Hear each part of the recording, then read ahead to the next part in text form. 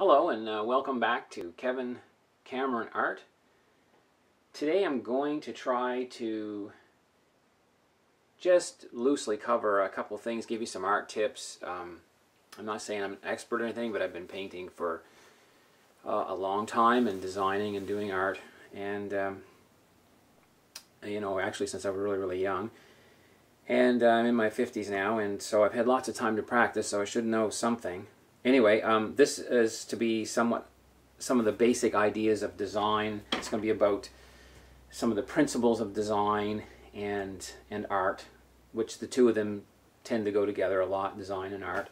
Sometimes they can be somewhat separated. This is more on art and maybe the designing of art rather than the other way around. So by showing you a couple of paintings this morning, I hope to be able to just cover a couple of things. Probably when you start a painting, you'll probably wonder, where do I begin? Sometimes it's best to begin with the rules. In art and anything creative, we know that breaking the rules sometimes is what matters. It is a way of expressing what we're really feeling. These principles could apply to set design. They could apply to cinematography, photography, anything like that. So I won't get into that too much right now and waste your time. I just want to show you a few of my own paintings and give you an idea, maybe some of the things to look for as you're beginning to compose. This is something called composition. I think as you get more and more used to it, it kind of comes naturally. And then you may have this, like I said before, have this creative urge to break out of one of these principles. You'll see what I mean. Maybe the first one is kind of simple, and you don't see it a lot in folk art, because folk art isn't really concerned with a three-dimensional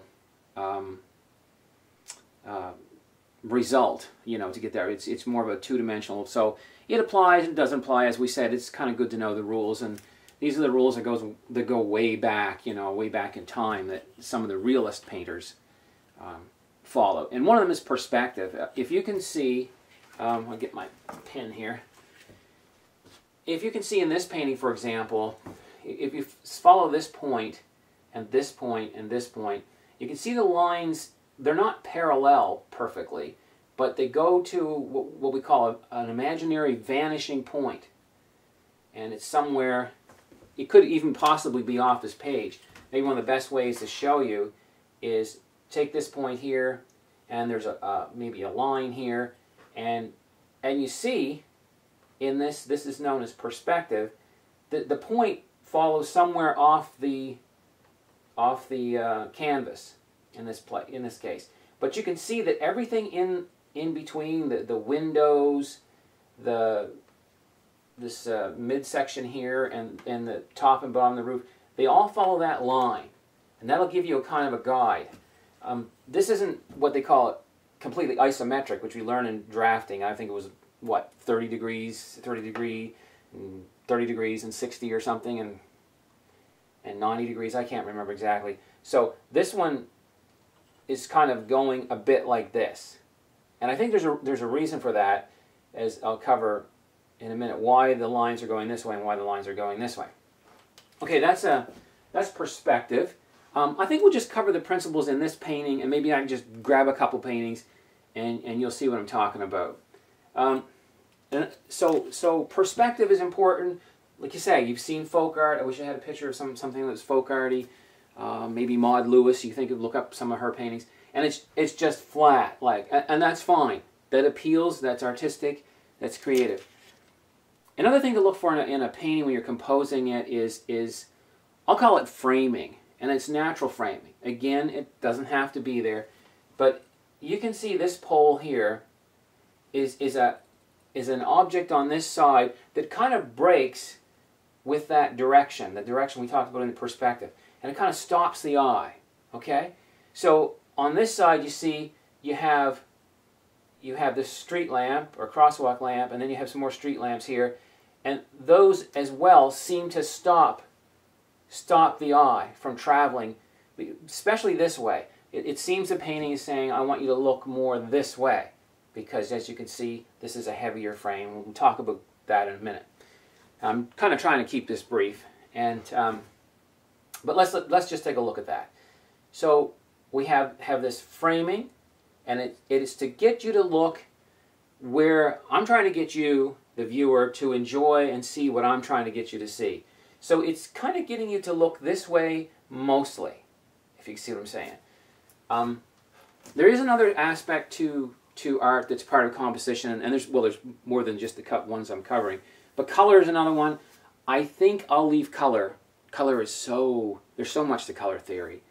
But I think I'll just leave that. So we've got perspective, we've got framing, as you can see. Now another thing that's kind of close to framing, and this is, I would say, more to do with the composition in a way, is what you'd call balance. Balance or weight. Oddly enough, these little drawings have actual weight to them. It's like our brain is expecting a certain mass to balance off another certain mass or weight. I hope you can understand what I'm saying. Maybe by example here, sometimes you can use color or thickness as weight. Just to go back to the framing, you see this pole is a heavy pole. Now this painting isn't finished yet, so maybe it's not the best one to be showing you. But this pole here is a heavy kind of framed weight. These three over here almost make up for the same weight.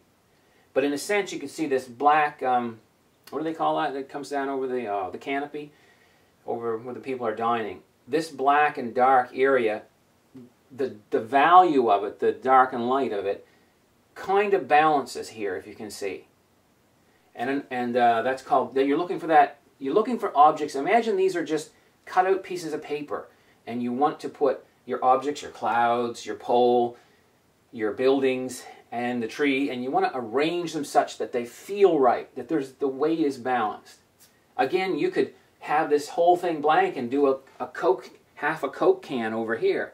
And you're breaking the rules of balance in some degree, but you're obviously getting the viewer to go and look at your Coke can. Okay, so what we have here is what I was talking about, balance, I guess. Let's take a look at color. This isn't completely finished. This is going to be a red. This is going to be a red fire plug or fire hydrant. And as you can see already, there's a bit of balance here in a triangular sense. Do you see that? There's a red-brown door, and you see an imaginary triangle. You see that? That's the balance. And another aspect, just to keep this short, I guess, is motion. Motion is important in art because it makes the picture less boring.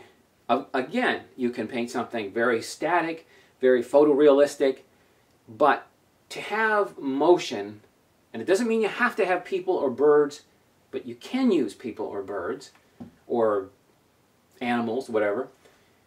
Again, this isn't finished, and I hope you can see it, but there are two more senior couples here walking. And this painting, by the way, is going to be called Couples. And it just so happened when I took the reference photo, there was two older couples here and two younger couples here. These were walking in this direction, and these two were walking in this direction. And I thought, that's just wonderful. It's like it's saying something as they turn the corner, they're becoming younger, or there's some story there. Anyways, these people are walking, this is motion, they're walking in this direction. Now, of course, the bike is parked in the opposite direction. So that's okay, it's kind of balancing a bit, and if you can see the bike, the red bike, kind of balances the red sign. So I hope you can maybe even squint with your eyes and you can see what I'm saying better. So if you just kind of squint. And so you have a couple people here and a couple people here, and then there's two people sitting. So what you're seeing is motion in this direction. And with this type of painting, I'm trying to get a kind of a warped, cartoony view, and you can see that this pole is even leaning as if you were using what do they call it, like a 28mm fisheye lens, or 14, or whatever they used to be. You know how you get, like, the fisheye looks really warped looking? Well, as you can see, and even this, maybe it's a breeze coming in and it's swaying this way, this flower pot, but it's moving your eye in this direction, and the motion is in this direction. And I think what I was thinking when I designed it, without thinking, sort of subconsciously, is that we're moving into town. We're going, this actual building, the Coffee Merchant, is kind of the beginning of the dense part of Wolfville. And that's how we're moving in this direction. You see the clouds too. The clouds balance each other out, but they don't just balance each other out. They flare off this way. You see that? Like almost like wings, right? So when you put these things into words, it's not quite the same. But you begin to see it, and when someone views your art, and if they like your style, they like your subject, you're giving them something interesting. As a friend of mine said, sometimes she adds texture to an otherwise flat painting just to make it interesting. So we have perspective, we have framing, I just got a couple notes here, motion and balance and weight. So I think that's all we'll talk about today. There's just some tips there. Remember, you can balance the value of an object, like it's white to dark, it's light to gray, or it's color, but we're not going to talk too much about color today, so we won't get into all that. And motion and perspective. So, okay, really quickly, I'll just grab a couple more. This one was finished. Again, you can see some motion. The leaves on this bush or whatever, sort of pointing you in this direction. You see framing again. You see perspective. Yeah, maybe even this crosswalk is part of that motion. You know, people come and go across here. You see the shape of the sign here to give Webster Street is almost the same as this. And you got some yellow here and yellow here. Perhaps a yellow car sitting down here might have been a good idea at the time. I'm not sure. All right. I hope you're following what I'm saying. I'll show you some other quick ones here. Here's one of a hay stack that used to be up in the field. You see how the picture is framed. It's kind of a reddish pink. These are apple blossoms. And the weight of these kind of counterbalance the weight of this, and it's a clear sky, and everything's done in 3 planes. You can see 1, 2, 3 in this one. Okay? Let's see. Here's another one that shows us some framing. You can see that the 2 houses are pointing. There's motion here. There's motion here. So these are going with the motion. The cat's sort of static in the middle, and he's viewing this all. It's like you're the viewer, and you see everything's kind of caught up in there. You got a big section here, and then a small section. You see, you can break it into, and that expanse is telling you something, that this is more about the expanse, the ethereal experience that this cat is having of otherworldliness or whatever. The colors are telling you that too. Again, we won't talk. Here's one. Hopefully you can hear me here. Here's one I did a while back. It is planets, and it's in an orchard. And as you can see, these objects are, it doesn't have to be perfectly balanced, because otherwise it would be boring. But you can see that you've got three here, 3 here, 3 here, which gives it kind of one of those planetarium effects like you might see on, oh, like, I don't know, something like one of those National Treasure movies or whatever it was called. This one is designed that it can be flipped around, because in space, of course, there's no up or down. So you have a horizon with trees and the moon at night. You flip it around, and you still have a kind of a field with trees. And you can see in the background, it's equally divided. What my thinking was there, well, I haven't got time to go into it. You can see a bit of a, this is almost placed in this space here, this triangular space. So that's what you're looking for when you create a painting. Maybe one more, show you one more, just to give you the idea. Here's a cat, my cat at Halloween. If you look at it, you see it's framed by, apparently this is another, or I guess I was designing it as another pumpkin was looking. And like looking through the pumpkin's eye, the Halloween pumpkin, you have a kind of a sphere, an ellipse and a sphere. They're all, you see, 1, 2, 3. You see that they're lined up. That's so the focus can go right on the cat and here. You see a bit of framing in the value of the color here too as well. Light to dark. Things to look for. I think that's about it. Maybe this one might have some in there. This is a close-up of a couple kind of film noir-ish couple, you know. The colors are a balanced complementary color of yellow is purple, so that, you know, and purple is mystery, yellow is happiness, and whatever. You can see in this one that their eyes are almost in a perfect line, and their nose are almost perfect line, and their mouth is in a perfect line. And there may be even, you can see motion in her hair. You see that he's more static. All these things are telling you things, and just for the sake of this video being fast, what else could I tell you about this? Maybe you can see an overall weight or balance there if you look at it. And sometimes maybe if you turn the painting upside down, you can tell, you can see it better because you're not so focused on what you're looking at, but you can see the objects. You see? And then the oval shapes here too, they're almost center in the painting.